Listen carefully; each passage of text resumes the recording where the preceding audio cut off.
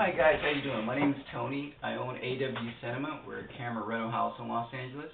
Our YouTube tech tip today is we're going to actually load film in the Arri 16S. It's a fantastic camera, one of my favorites. It's a little bit different and somewhat tricky than other cameras. I'm going to walk you through it. First thing I do as a camera, when I load any camera, what I first do is I take the film selector speed and I reduce it to almost the slowest speed it can do. The reason for that is if you lose your loops, it'll happen very slowly. You'll be able to stop the camera, correct the problem, or find out what happened. So first, turn your speed all the way down, open up your camera, and before I start putting my 400-foot film in, there's some things I want to point out that's really interesting about the S. To load it, the first thing you need to do after the door is open, there's actually a rocker right here. It may be in the catch position. There's a small spring at the bottom. If you just hit it, it'll release that rocker and it'll be free. You need that to be able to get your film through.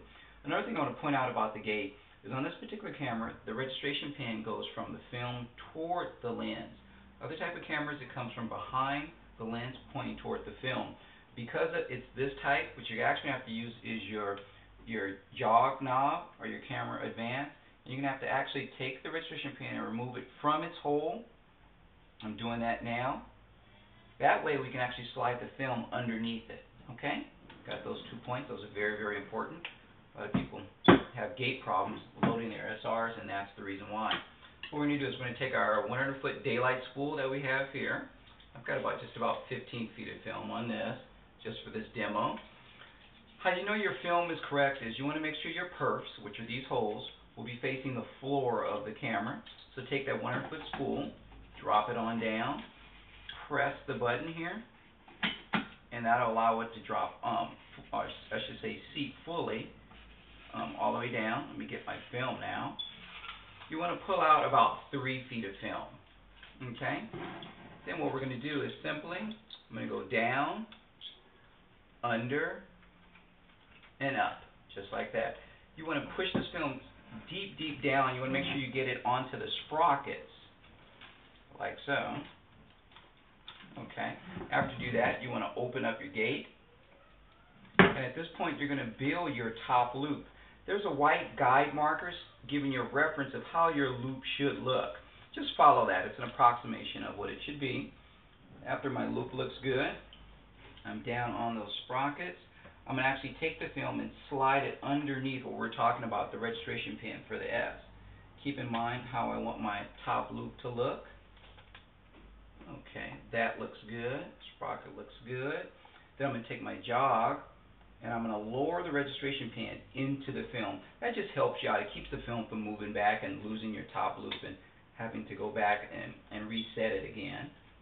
Okay, after that, then we take our film, come up through the bottom, once again through that rocker, and once again we just want to make sure we press it down on our guide rollers, that everything's seated. I usually just give it a tug just to make sure it's seated well. After you're satisfied with the seat on the rollers, your loop, I'm going to shorten that up a bit, so about right there.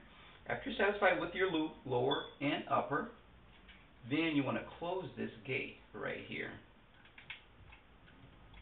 Okay, set it down to do that.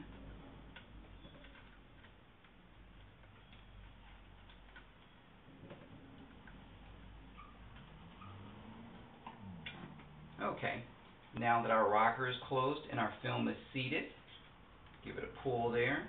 Loop looks good. What I do at this point is I usually will power up the camera and I'll run off a few feet or jog a few feet just to make sure I don't lose my loops. If I do lose it, I'm going to stop the camera and go back and find out what the problem was. Okay, I'm going to run off a few feet here. In the forward position.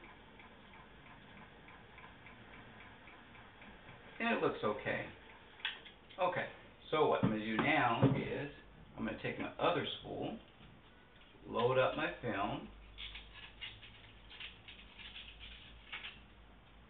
and you know what, loading film is an art. Sometimes you get it right the very first time. Don't worry if it doesn't kind of go together the first time and you have to redo it again. It's one of those things that just takes practice and you get better as you do. I'm on sets and sometimes I load a loop too large and I have to stop and go back and redo the whole thing. Just one of those things, if you pay attention to your art, your craft, it'll come. After you've loaded up your take-up spool, I usually increase the speed just a little bit, and I'll run off a few feet just to make sure I don't lose my loop or anything. And it looks good.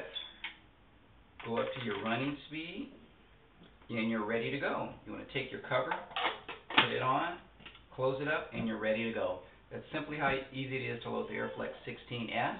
And on my next tech tip, I'll show you a little bit more in detail how to install the 400-foot magazine and power it correctly. Usually at the end of my tech tips, I'll show one of my antique or my collectibles. Those out there who know me know I love film passionately, and I have the desire to see it further on in our history. I also collect and I preserve the memorabilia of our film. What I'd like to show you today is something that I purchased on eBay, and it means a lot to me because of its nostalgia. What it is it's a Bell & Howell receipt from their Hollywood branch office when they were located here in Hollywood. A gentleman by the name of Josh walked in and he picked up a 400-watt, 120-volt light bulb and film cement. More than likely this was going to one of the major studios at that time because of the price of it. The bulb was $4 and the cement was 40 cents. That seems like nothing to us today, but the average salary in the year of this receipt was about $500 per year. That leads me to why I bought this receipt. It's dated 12/2/1913. That's right, 1913. This receipt's almost 100 years old. It came to a total of $4.86. The city tax was 2 cents. State tax was 14 cents. That was a lot of money back then. Obviously, this wasn't for an individual. Also, a 400-watt, that wouldn't be something you would have in your home. That would be a projector inside of a studio. So this receipt was actually purchased by one of the big studios in 1913. It went up for sale on eBay, and I paid a lot for it, but it's part of history of Hollywood and how much I love it. So just thought I'd share that with you. Hey, stay tuned for my next tech tip, and I'm sure you'll love it. Thanks again for joining. Bye.